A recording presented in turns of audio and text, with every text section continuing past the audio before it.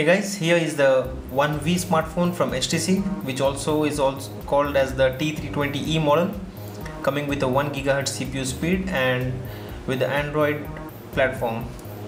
The phone comes with a 512 MB of RAM and with a 4 GB of internal storage along with a micro SD card slot, using which you can extend the same memory.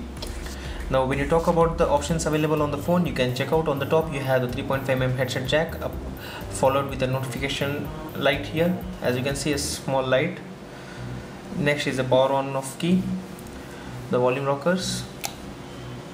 On the left you have the USB connectivity slot. On the bottom there is a microphone. On the back you have the speakers with the Beats audio logo on it and the HTC logo with the on the top you have the 5 megapixel camera with the LED smart flash. Now let us just boot this phone for the first time and check out what it actually offers you.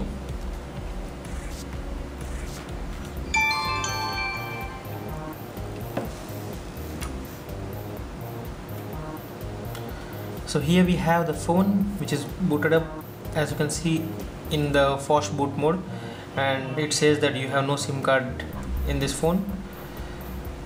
Now let us just proceed with the setup options. As you can see on the screen, it says select your language, tap on English next. It would say insert SIM card to place the calls, for which you need to slide the SIM card into the back.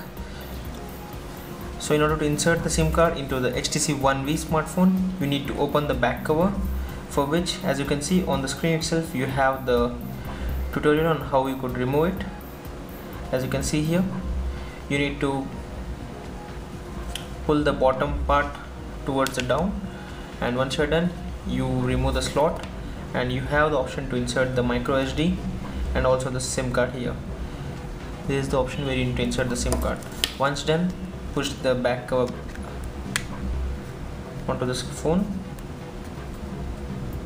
and you're done. So that was how you can insert the SIM card onto your HTC One V smartphone. Once done, let us just proceed with the skip option as of now, and then it will ask you if you would like to connect the phone using mobile data or Wi-Fi or just Wi-Fi. In our case we would go with the Wi-Fi option, and then do you want to schedule a sync? As you can see here, go for automatic sync data so that all your data is stored all the time. Next, I would ask you to log into your HTC account for getting access to the apps, widgets and wallpapers which are offered specifically by HTC. Skip the option as of now, but it's suggested to sign up for the same and download those beautiful applications. Once you're done with these things, you have an option to log in with your HTC account. So in order to get the 25 GB of Dropbox space, for which you need to log in to your current account or else create a new Dropbox account. So the next step would be setting up accounts. You have different services listed here ranging from Google, Facebook, Dropbox, all these services which you can sync right away by logging into these services. Tap on next, and the final option is transfer my stuff, which is a facility offered by HTC when you can transfer all your settings and data from your previous phone to the HTC using the Bluetooth option. You can check out what all phones are supported here under which is ranging from Apple, BlackBerry, LG, HTC, Motorola, Nokia, Samsung, Sony and others. So once you're done with this, you have completed the setup process for the HTC One V and you're ready to go. Anyway, so here is the home screen where you can see different panes are listed here, and you can scroll through them by swapping left towards right or right to left. So that's the home screen part, and here on the bottom you have the phone dialer, SMS, contacts, application screen and the camera. When you tap on applications, you get a list of all the applications which are available on this phone. It also shows you a quick tutorial wherein it says right now that press and hold an app to uninstall or add to home. So that's okay for us. We are quite familiar with the Android OS or the Android interface. So here, as you can see, all the apps are listed, and by default HTC gives you a few applications pre-installed like the 7 Digital, Dropbox, Flashlight. Flashlight is the app using which you can use the LED flashlight as a torch. You need to tap on this button to increase the intensity of the torch light, as you can see here.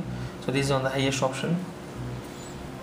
Apart from that, you get different other applications like the eBuddy XMS, FM radio,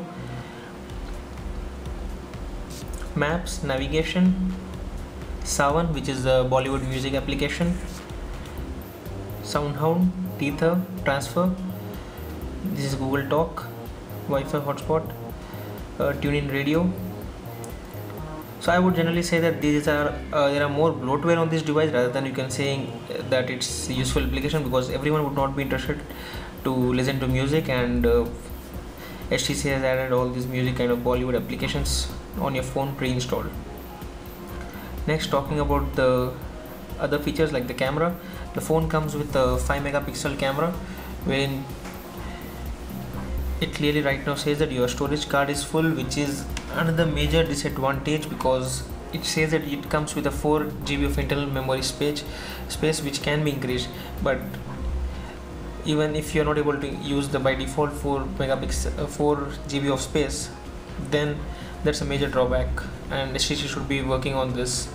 So when you talk about the camera, you have different modes. One is the normal camera mode, and the other one is the video mode. So for camera, you have different settings listed here. As you can see, you have image resolution ranging from VGA to 5 megapixel, that's 640 by 384 to 2592 by 1552, with the video quality also having an option of 720p. And then you have different other settings like the continuation shooting mode,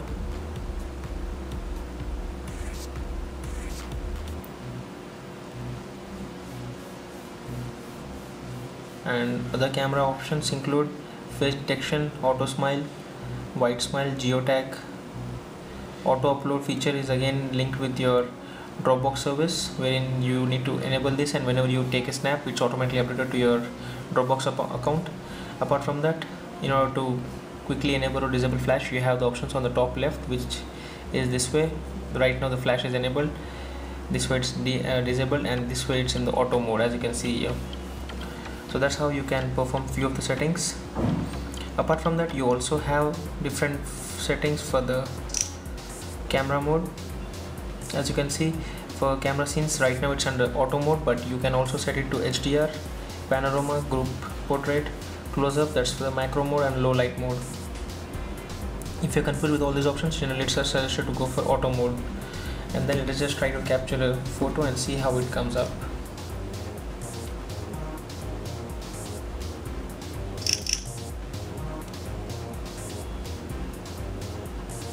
So as you would have clearly heard that we actually heard only 2 times the shutter sound, but there were actually 4 photos taken, and HTC has this option of offering you continuous photo shoot option, wherein once the shoot is done, you need to select the best shot using this option by selecting the best shot and then tapping on the same, wherein all the other photos would be deleted and only the best shot would be saved.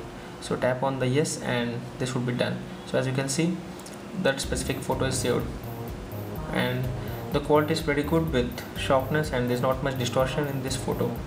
Apart from that, the phone camera application comes with a few filters, as you can tap here and check them out. Like let's say if you would like to go for vignette mode, you can check out how it really looks on the preview itself. And this is how the final picture comes up. So there are a few filters available, as you can see here, and based on your preferences you can set them up and try them out. So that's about the camera. You also get the zoom function, which is actually digital zoom, so you can expect not very good quality in this case, because you generally lose quality while using this kind of digital zooms. Apart from that, if you would like to focus on some specific area, it's suggested to go for tapping on the area which you would like to focus. So let us say we would like to focus on this area, and you would hear a small voice following which the camera is generally focusing on that specific part, and then you need to press the shutter button and the phone would be saved, or capture would be saved. When you would like to capture a video, you know, tap on the video option, but ensure that In case of the HTC One series, when you tap on this video option, the recording instantly begins like this.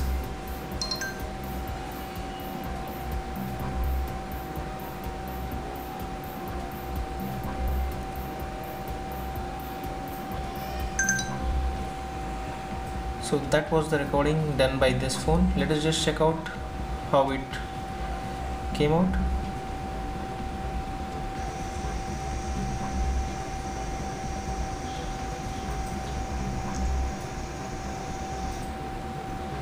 Pretty decent. So that was the camera of the HTC One V and the applications which come pre-installed onto this. The display size is around 3.7 inches and the HTC One X is of 4.7 inches. But if you are a person who does a lot of text messaging and who generally prefers using the phone on one hand like the Apple iPhone users, then the HTC One V is generally suggested to you because of the perfect size for your hands. But if you're a person who is a multimedia guy who generally prefers playing games or browsing the web, then HTC One X is the one for you. One final thing we would do is checking out the browser which comes pre-installed onto this device and checking out how is the performance of the same. So let us just open our blog, that's Android devices.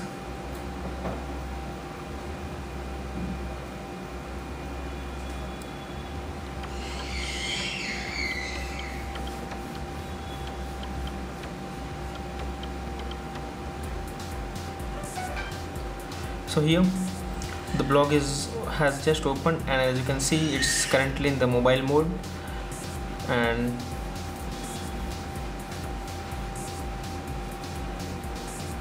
we are easily able to drag up and down, but still it's not as neat and as perfect as it was in the HTC One X smartphone, but it's pretty much okay. You can enjoy this feature. And let us just go into one's article and check out how it looks. And then right now, as you can see, the phone is in the portrait mode, and we'll turn into the landscape mode and also give a check again. So let us just convert it directly into the landscape mode and check how it goes. So it was perfectly synced into this mode. And in case you would like to disable the flash, then you have that option specifically available under the menu, using which you can disable flash, generally under settings.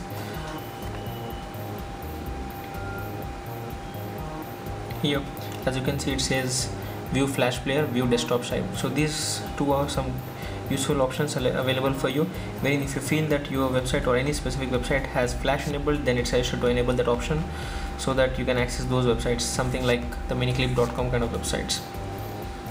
So apart from that, as you can see, the flow is good and you are easily able to access the web.